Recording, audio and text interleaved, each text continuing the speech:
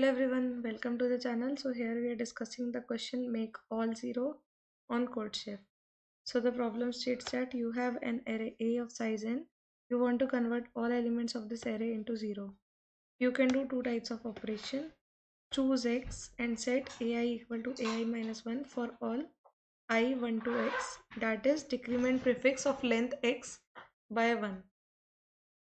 Note, you must not perform this type of operation if there exists any index I in 1 to x such that ai equal to 0, since that element would become negative. Next operation is choose x 1 to n and set ax equal to 0, that is decrement a single element to 0. We need to find minimum number of total operation of either types to make the array A all zeros. It can be shown that it is always possible to attain this in a finite number of operations in given constraint. So we are given first with t number of test cases, and there is n the size of array and a1 to an the elements of array. Now for each test case we need to output the minimum total number of operations we need to make array all zeros. So in first one it is very direct that all the elements are 1 1 1. So if you take x equal to 3, so from first index to third index all elements are transformed to ai minus 1, and since all ai are 1, so in one operation itself it is done, because if we choose any index from 1 to x, it is only one operation. Now going to the second one, 1 to 1. In this also you can take 1 2 3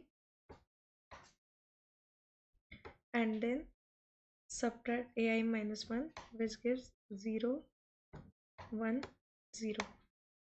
Now only we have one number of operation this.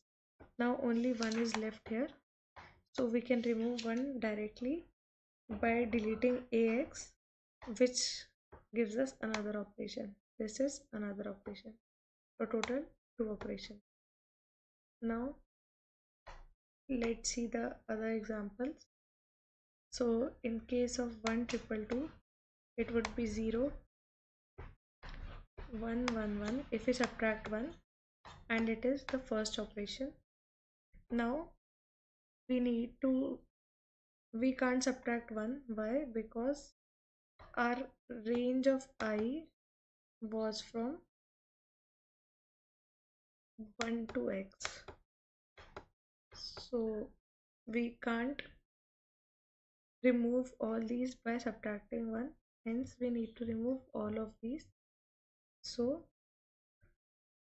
for this we need to apply second operation for this also and for this also, so total 3 operations. So first we have applied first type of operation, and second we have applied 3 second type of operation, so total 4 operations. Similarly for 1 1 triple 2. Now coming to 5 3 3 5 2 4 5 2 1. When you take 5 3 3 5 2 4 5 2 1, so in first operation you subtract 1, it will become 4 2 2 4 1 3 4 1 0. Then in next one you can choose index till 1, because we do not want 0, so 3 1 1 3 0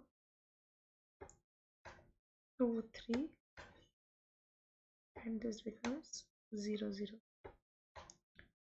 So you have applied one operation here and another operation here. Now again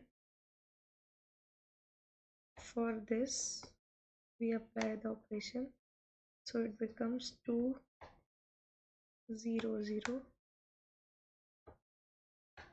2 0 2 3 0 0. So it is another operation. Now for this 2 operations would be done and 2 would be removed. But as it is a single element, so it would be beneficial if we remove directly ax. So here only one operation is needed. So 2 is removed. Now how many elements are left? 1 2 3, 3 more elements. So 3 more second type of operation. So here 4 second type of operations are done and total 4 plus 3 7. So our answer is 7. Hence what our approach would be? The approach is very simple. First you need to count the numbers till where 0 is not there. So we count the numbers till the point where we do not find the 0. So here till this point 0 is not there till the end. So we take all the numbers and subtract 1 from them. Now this one becomes 0. So we will update the index till this index. We will keep the array and subtract -1 from it. So if we count from 0, so 0 1 2 3 4 5 6 7, our x was first 8 when 1 was there. Now it became 7, and when we subtract from this, then we are left with 3 1 1 3 0 2 3 0 0. At this point, now you check till where 0 is not found. 0 is found here, so we take only this part. Because we need to start from first index, we do not have any other option. So we will start from 0 index till 3. So from 7, now first x was 8, then 7, now it is 3. So till third index, from 0 to 3, we move. Now we subtract -1, so 2 0 0 2 and the rest number. Now we check where is 0 coming. So we are getting index as 0 itself. X is 0. So if x is equal to the first index, we will break the loop and then count the numbers which are non-zero here. Now after breaking the loop, count the numbers. So here how many numbers are non-zero? 1 2 3 4. 4 numbers. And how many x we applied? 1 2 and 3. So this 3 plus 4 non-zero numbers, answer is 7. So like this you can approach the question and hence you can get the answer. I hope you all understand this solution. Thanks for watching.